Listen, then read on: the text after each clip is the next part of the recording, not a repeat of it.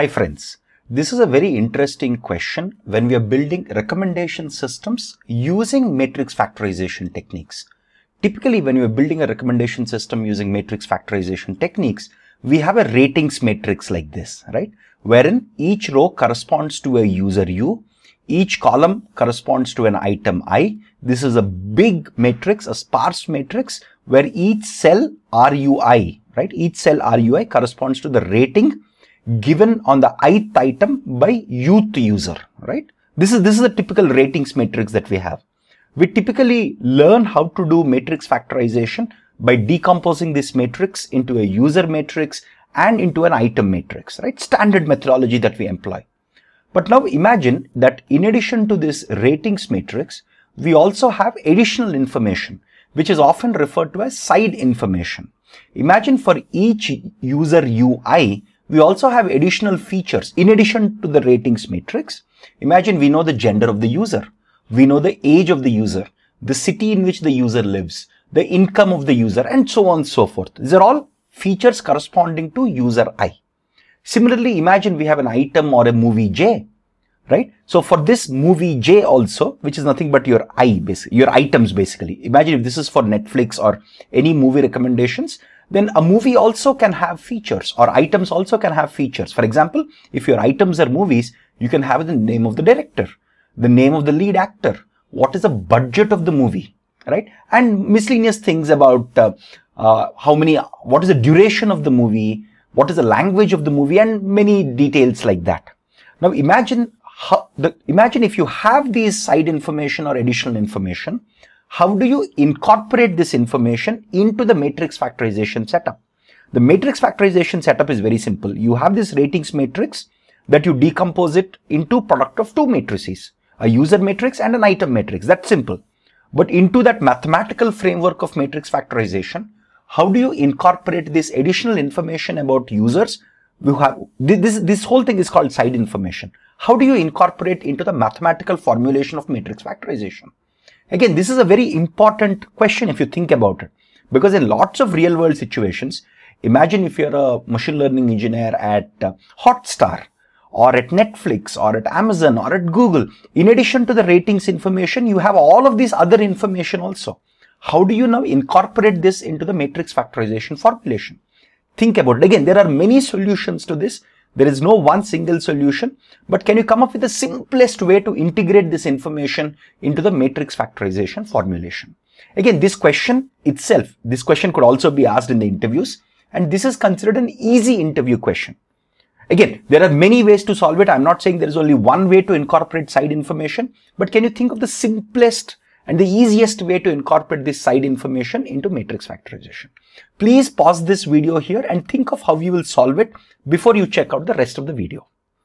Okay, so I'm assuming that you have thought through. First, let's quickly recap the standard matrix factorization formulation if you have only the ratings matrix, right? So what you want to minimize is you want again, this is a summation across all the items and all users. This is the actually observed rating given by user U on item I. Your QI is basically a dense vector for each item. Your PU is a vector representing each user. So you're basically decomposing this rating into as product of two vectors here, right? And then mu is the global average value. This is the global average rating.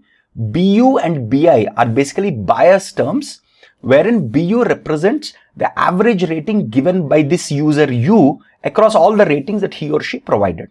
BI is the average rating for the item I, right? Standard formulation. Again, what you're doing here is basically you're trying to capture this information that you have in RUI as a product of these two vectors and through these simple parameters that you have, right? And what you're solving for is you're trying to minimize this difference through a squared error sort of setup. This is like a mean squared error that you're minimizing. Essentially, that's what you're doing. Now, okay. So what are all the variables that you need to minimize across? QIs, you have to find what the optimal QI is. What is the optimal PU? What is the bias BU, BI, and mu? These are all the parameters of this optimization problem. Because these are parameters of the optimization problem, there is a regularization associated with them. Very simple. Remember here that Qi is a vector, Pu is a vector, these three are scalars. This is your standard matrix factorization based approach. If you only have these ratings, right? Again, this is in a typical basic setup, you may not have these bias terms and the global average, but we're just plugging in because that's a typical setup in which most matrix factorization based approaches are typically used with a ratings matrix. Okay, so this is here we're not using any side information. Now, given this formulation, our objective is to somehow incorporate or inject the side information into this. Now, if you think logically, right, what we're trying to do is we are trying to explain this rating as a product of two vectors, one vector corresponding to the item, one vector corresponding to the user, and using some global averages. That is the intuition behind this formulation, right? Now comes the fun part. Now let's look at the side information. Imagine the side information is present in two matrices. One matrix is X superscript U, right? Let's assume there are D features for every user. This XU basically means this is the matrix of all the features, all the side information features like gender, age, income, all of those details, right? Whether somebody is a prime customer or not, somebody is a premium customer or not, all those details. So every row here corresponds to the youth user's data. Similarly, all the side information corresponding to the item, if the items are movies, the lead actor, the director, the budget, the duration, the language, all of that are there in the ith row of Xi. Let's just assume that. Now, if you think about it, the rating that user I gave on item I, the rating that user U gave on item I also depends on the youth users, these features. Because maybe there is a movie, look at this, there is a movie which the user might like, or maybe a youth user who is in a certain age bracket, or who belongs to a certain gender, or who lives in a certain city, typically tends to like movies of a specific type, right? Which means this RUI also depends on this youth users vector. Okay, let's write the youth users vector as this XU is basically X superscript U is basically the feature matrix. This is the feature matrix where you have features of all users. This subscript U here, I'm just explaining the notation here, basically means the youth row. Similarly, this XI is this whole matrix. I is basically this ith row, right? So this rating that user I provided on item I also depends on the youth users features and the ith items features. So maybe I can explain some of this RUI, not all of RUI. Some of this RUI, some of this rating, probably I can somehow approximate this rating by building a model on the youth users feature vector and the ith items feature vector. And all I need is this model. This FM is basically a function. This GM is a function, right? All I need to build is, okay, if I have the youth users features and the ith items features, can I build a summative model where I'm building one model on the youth users features? This model will be FM. I'm building another model GM, another machine learning model GM. It's going to be a regression model because these are numerical ratings, right? This is also a regression model which only uses the ith items features. Can I do this? Yes. Some of it, if not all of it, it can be explained by them. Now, what are the simplest machine learning regression models I can build? Simple linear regression models. So if F and G are simple linear models, then I can say that I can explain some of RUI, not all of RUI, some of RUI. I can approximate this if I use a linear model. What is a linear model? This is my youth users feature, right? This is basically my youth users feature vector. This is the weight on this feature vector. This is basically like my bias term. See, what is a linear model? Linear model is W transpose X plus B. That's what it is, right? So exactly that's what we are writing here. It's a dot product weight vector multiplied by the feature vector plus the bias term. I'm just writing the bias term as WU0, which means this is the bias term. This is the zero.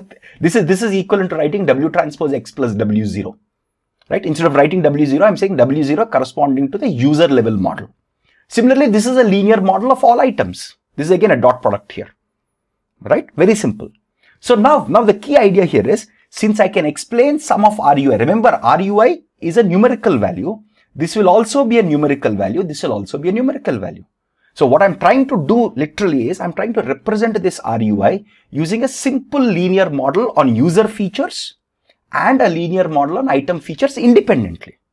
Now, what are all the parameters? If I have to write this as a linear regression model, this is a parameter of the model, this is a parameter of the model, this is a parameter, and this is a parameter, which means I need to regularize all of them.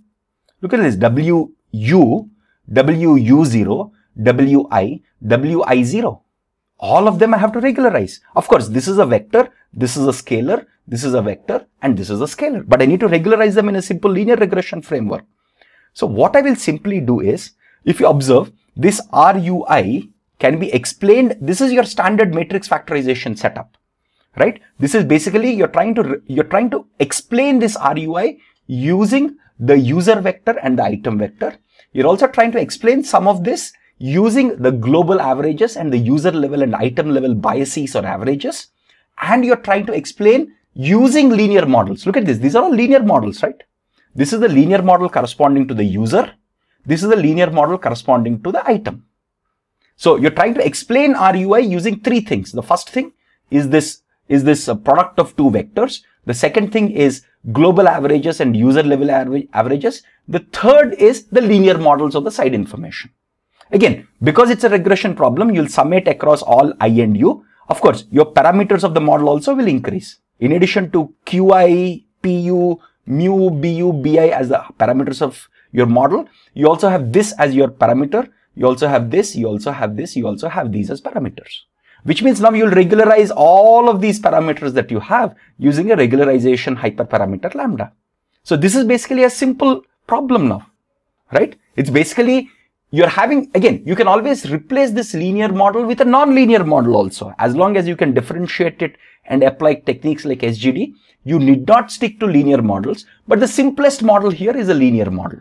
Again, please understand that this F and M need not, this F and G, I'm sorry, FM and GM need not be linear models, but those are the simplest models that you can incorporate, right? Very simple strategy. Again, this whole optimization problem, because this is like a regression setup, right? This is like a standard matrix factorization setup.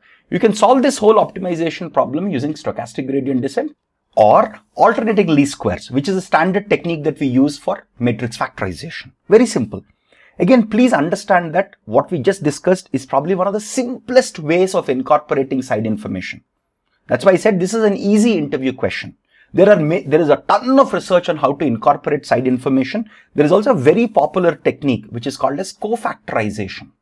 Very interesting technique that we will discuss in a future video, right? Co-factorization is a slightly more mathematically complex formulation, and it works very well in a setup wherein, imagine, in addition to the ratings matrix, where I have ratings given by each user on each item, in addition to that, imagine if I also have something called as a tags matrix. Suppose for each item or for each movie, imagine if I have tags. The tag could be about the genre of the music, the genre of the movie, right? Suppose imagine if I have some user given tags or expert given tags. So I could also have a tags matrix. Similarly, I can have a casting matrix if they're movies. So each image I will have a bunch of cast or actors and actresses who have acted in this, right? Similarly, I can also have for each user U a bunch of genres that the user says they're interested in, right? Similarly, I can also have text reviews. For each item, I can have user given text ratings R, and this could be the ratings text data. So imagine if you have much more complex set of information like this, you can incorporate this gracefully into the matrix factorization using a much more powerful technique called as co-factorization. Co-factorization is also a technique to incorporate side information, but mathematically it is slightly more complex. Again, we'll discuss this in one of the future videos. But the simplest approach, the way to think about it, again, the thought process here is important, right? Given a ratings matrix, you're trying to explain this using your matrix factorization model, but you can also represent it using user features and item features in a simple linear or a non-linear regression model. That's the idea here. Of course, deriving co-factorization based model is not straightforward, right?